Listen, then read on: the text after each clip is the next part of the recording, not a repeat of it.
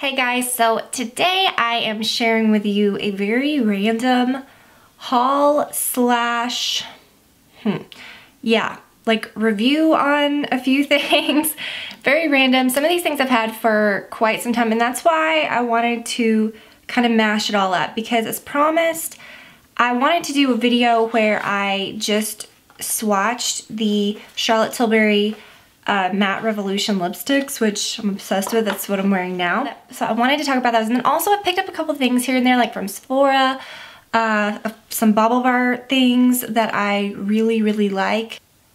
That may not warrant like their own video, you know what I mean? So I figured we would just have a makeup chit chat today and just kind of mash it all up and just go for it. So, oh, and then something kind of new that I got. I got a new Kat Von D liquid lipstick. Oh, in that last video when I did my holiday tutorial, I was using Lovesick, not Lolita. And so many people got confused, as they should have, because I said Lolita in the video, but then I linked to Lovesick. And I kind of answered it a couple times in comments, and it was kind of confusing, but I was using Lovesick. I don't own Lolita, although I have purchased it before. We'll get to that in a minute, okay. Before we get started, I will get into what I'm wearing a little bit. I'll talk about the jewelry when I go over the bubble bar things, but I did want to mention this sweater because I did purchase another one of these, another two, but I got it in mushroom and in gray, which this is the mushroom color. These are those Free People sweaters that I love so much. They're just like the perfect non-frumpy, you know, sweater. And I love that the arms are fitted. This one's actually a small because at the time when I bought this one, the extra small wasn't available in this color, but now it is, so I don't know. To me, the extra small and the small fit pretty similar. The cream one that I have is in an extra small, but I just love the way that they lay. They're just really pretty. This one is a little longer is the only thing. I think, you know, like nowadays with all of the tighter, like skinny jeans and all that whole trend, wearing big oversized things, you can definitely get away with it. And I happen to love that because I like to be comfortable. And then, like I said, I'll talk about the jewelry in a minute because I kind of want to stick with, you know. Okay, let's begin. So the Charlotte Tilbury Matte Revolution lipsticks, this is the only thing in the video that I was sent, and this was such a nice surprise. They sent me the whole box, which was super sweet. I got this, I put it up on my board, but Charlotte Tilbury like hand wrote me this really nice card. It was the sweetest thing. And my little box is Tiffany, and there was this little Victoria's Secret like robe that has like a star on it and it says Tiffany on it. It was so cute, and it was like, wow, this is the coolest thing. And then I opened the lipsticks, so pretty. The packaging is really nice. And as I opened them, it was like red, berry, dark, and I thought, oh no, I'm not gonna like these. You guys know, like, I've been wearing these in videos, so obviously I like them, but I was so shocked when I tried them on. Okay, so let's start. All right, so first, the color that I'm wearing is very Victoria. Okay, now when I looked at this, I was like, I liked it, but I thought, okay, I just felt like these were gonna be too, I just felt like they were not gonna work. And the formula is just amazing. Like, I don't know how to, I think it was called like a, I don't know how they described it, but it's kind of like a luminous, like glowy matte, if that makes any sense. They feel soft. They're not drying like matte lipsticks, and they actually wear pretty good considering, you know, lipsticks usually don't wear a super long time, but this formula does because it's very thin. You don't need a whole lot. So this one is called Bond Girl. I would say that these two, the Very Victoria and the Bond Girl, are tied as my favorites. Bond Girl is just a little more pinky, but you know, still has that hint of just like the wearableness. And then my third favorite, because I'm kind of doing them in order, is the Birkin Brown. I love how they did them all like, she did them all like very English, you know? It's like they're named after some people, some places, something, I don't know. But yeah, like I think there was a Grace Kelly one. Amazing Grace, I guess it's Grace Kelly, and then Victoria, and then the Birkin, like Jane Birkin. So really nice. And this one is really pretty. It's it's like what I'm wearing now, but even darker. This one I think is just like a nice everyday, I put like a lip liner, and it's a little like faded toward the middle because that's just kind of the look that I wanted to do. And then Amazing Grace. this one is really pretty. I think I was wearing this one in a video not that long ago. It's very pink, so I'm going this way, so it's that one. It's pink, but it's a wearable pretty pink. And then Walk of Shame looks like this. I think maybe I'd mixed those. Walk of Shame is kind of similar to Bond Girl, which is that second one, and then that's the Walk of Shame, except it's just a little bit more pink and a little brighter. And where am I? Okay, number 6. I was like, I'm getting confused. And then Sexy Sienna. This one is almost like, it's kind of similar to the Amazing Grace in that it's one of the brighter ones, but whereas the Amazing Grace one is a little more pink, this one is a little more corally. And then 4 more. This one is called Love Liberty. Really pretty berry. And the colors are just like so rich. They're really beautiful. Red Carpet Red is a true red, but it's a bright red. I didn't show it to you in the thing, did I? And then Lost Cherry. This one's very pink. But you know, it's funny because that's what I was saying that earlier. Like I looked at them and I was like, no, I don't know. When you look at them in the packaging, you're like, bam, like they're real bright. You might think that's too brown, that's too dark, that's too bright, that's too red. But something about a formula is like, they're just so pretty and wearable. And then this one is Glastonbury. And this one is a little more of a purpley tone. It's a little bit of like a berry purple. So definitely check those out. They do sell this whole box if you were gonna like, you know, go all in and be like, give me all of them. Yeah, I absolutely love them. This one and Bond Girl, I would have to say definitely my top picks. And the Birkin Brown, I love all those. But you may want to mix a bright color in, you know, because those are all kind of in the same little family. All right, let me talk about a couple of Sephora things. So, like I said, you know, I would buy things here and there, or, you know, I just didn't want to talk about something until I tried it a couple times, because I don't want people to like run out and buy something and then, you know. Okay, so a while back I bought the Marc Jacobs. I love the Marc Jacobs line. Like I've been so happy with everything. There's one other thing that's a little funky that I might talk about in an upcoming video. That's kind of interesting, I think. But anyways, the Marc Jacobs, the white powder, that, you know, invisible one, you know, like I have the NARS one and those powders that most of the brands have. And so I bought the compact, you know, touch-up powder, whatever, and it was big. I mean, the packaging was real big and the powder was okay, it swatched nice, but then it came with a puff, not in it. It was like packaged outside of the compact. Well, if you're gonna take it with you, like that's what I like to do. I like to take those powders with me and blot that, you know, use them throughout the day, use them to like touch up throughout the day. You couldn't put it in, like you would put it in and then you would have to force it shut. And I'm like, no wonder there are so many reviews on Sephora where people say that their powder separates or it cracks because people are shoving those things in there. And I almost kept it because I just kind of forced it shut and was like, whatever. You know, it was almost like when you put the spongy, you know, poof in it, it was like you were having to really force it shut. So I can see where that's happening. I didn't even want to fool with it. The packaging was huge and I was like, no. So I just sent it back. And instead, because I knew I really wanted to try another one, I really love the Too Faced Primed and Poreless. And I like it the same as this product, but I like the packaging of this one so much better. I got the Laura Mercier Invisible Press Setting Powder in Universal. I've been using this for a couple weeks now. I mean, I got this before I did all the Sephora holiday stuff, so I have been trying it for a while. So first of all, you know, it's one of those white powders. It's very smooth. It's not chalky or anything. I've used it actually with my brush a couple times just, you know, to set my makeup, and it works perfectly like that. So it's kind of like all in one thing, and then you can take it with you. I love that it's just easy. The powder lifts right up and your poof is under there, and it's one of those really nice Laura Mercier poofs, which this is what won me over because I can just be like, meow, you know, just pull it out, no big deal. And don't you just feel like fancy when you have these little, I do. I have been weirdly into finding like new and better beauty. I guess like with everything, you know, I find things that I love, but I'm always on the hunt for something new. And the Clinique Acne Solutions BB in the light shade. That is the best formula, foundation, BB cream, whatever, that I've ever used. I love it. I just wish that it came in one lighter shade. I have the lightest shade, which is light, and sometimes it can be just a hair too dark because I'm very fair. I wish they would come out with a fair. I find that that whole shade range in that product is a bit dark.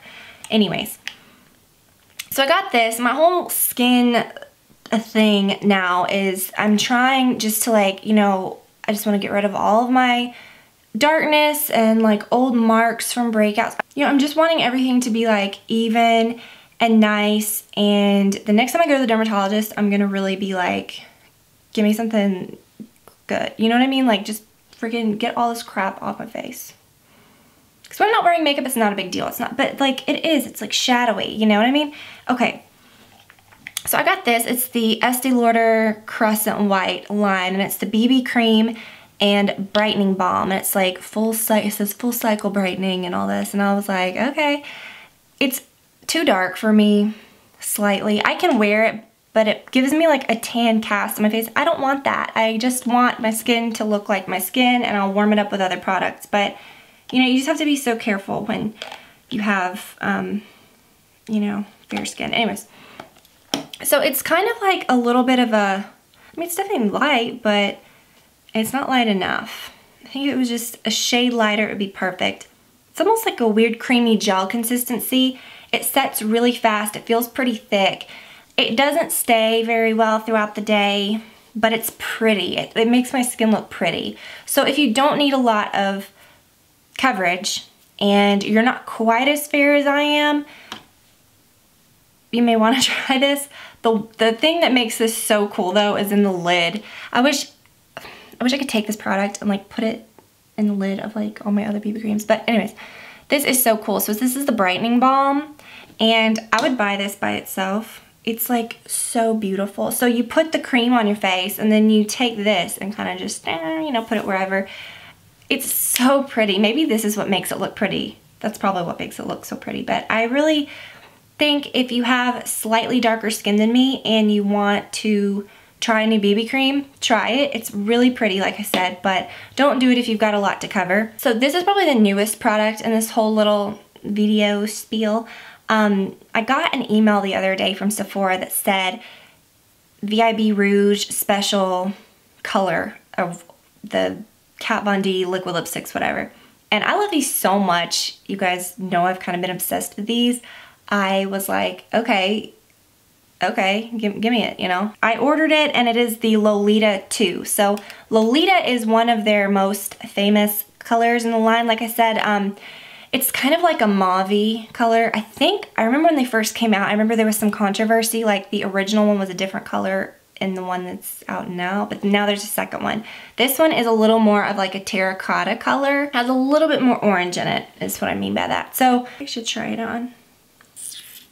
I might try it on in a minute just in case if it looks horrible. I don't have to wear it for the rest of the video. But I think it's pretty. I think it's going to be pretty. I'll try it on in a minute, like I said. But I actually ordered the Lolita and the Bow and Arrow when they came back in stock like weeks ago. And the Bow and Arrow is like one of the most popular ones that like is always sold out. It was so brown and like dead looking. I just sent it back, and the same with the Lolita. It was too purpley brown. And I have some that are kind of like purpley looking, but it was just weird. I didn't like it. So I hope that I like this one because it's a little warmer than the original. I don't know. We'll try it. We'll see. We'll see in just a second. Okay, so from Bobble Bar, I got a couple things. I kind of just wanted to freshen things up and get a couple new little things. This I love so much. It's, I don't know what it's called. I don't know what any of this stuff's called exactly, but I'm wearing it with that little tassel necklace that I wear all the time. It's that little wine necklace. I don't really like the tassel. I mean, it's cute. I don't know. I don't really like that though. I'll wear it just in like that. And this has like pretty little black stones. I just think it's really unique. I love it. Pretty to layer, and if it kind of gets sideways or whatever, I think that's kind of pretty. And then I got this bracelet. I wear pretty much the same thing. Sometimes I wear my little Hermes wrap bracelet, and I just got an Apple Watch, so I'm really excited about that. I have not set it up yet, but I'm about to. So anyways, I've got my L&M cuffs. the two birthstone cuffs. One's mine and one's Olivia's. They're both red, which I like. Hers is garnet and mine's ruby. And then the date cuff that is her birthday. These are really nice. They're gold plated. They look really nice. I love it like that when one's on each side. It's just such a nice look. Yeah, but I like to layer more delicate looking things in too, and I got this little bracelet and I thought it was cute. I don't know what it's called, but I'll link to these things below. It has a little like pave detail, you know, just kind of a little wiry, easy bracelet. And then I bought these, which was a little out of the ordinary for me. I mean, I have big earrings, I like them, but I like to either do earrings, I mean, these are just like studs, you know, but if I'm gonna wear big earrings, I don't wear like a lot of necklaces. It's kind of like the visual effect of like a room or something. If you have just too many things, you can't focus, you know what I mean, on the good things. So I feel like that with jewelry. I feel like if I wear a big earrings and necklaces, it's just like, what? It's just overwhelming. So I like to either have one or the other. I just think it's a better balance. That's just what I like. But I love these. And I'm not big into a lot of these really big like sparkly earrings, you know. I mean, these have been very popular for years, like earrings like that. But I love how these are not so sweet looking. They have a little bit of a spiky element. The stones are kind of a little dark in the middle. They just look, they're just fun. So I thought these would be they'd be really pretty with this sweater. But yeah, I loved those. And then I grabbed these two, and I wore these the other day. I really liked them. They're called, I do know the name of these. I don't know why I remember this. I think they're called Echo studs, but aren't those pretty? So it's like a stud, you know, you get the same effect, not overwhelming. You can still wear jewelry and stuff with it, and it's not like too much, but you get a little extra, you get a little something. So yeah, that's it. Let me try on this lipstick. Yeah, I think this just came out. Hopefully they'll still have it. I hate to even show it because I feel like you can only get it if you're a Rouge member or a VIP. Is it a VIP or is it Rouge? I don't know. It might be worth looking into. But I'll try it on if you guys are interested. It's the Lolita 2. It's the first time I've used, oh my gosh, I kind of, okay. Yeah, this is cool. I like this a lot better than I expected to. So, I hate to, like I said, I know not everyone can get this, but if you were looking at these, my very favorite is the Lovesick, I think, out of all of them. And honestly, now this one, I really like this one, but I'll link to them so you can see all the colors. And I can't tell you how much I have been enjoying this, the Too Faced Melted Sugar. I feel like I've mentioned this so much lately, but if you like liquid lipsticks or any lipsticks, anything, like if you wear a lot of matte lipsticks, you have to get this color because it gives you that look of dimension. It doesn't change the color. And you put it on right in the middle. You don't want to put on too much. And then just kind of blot it.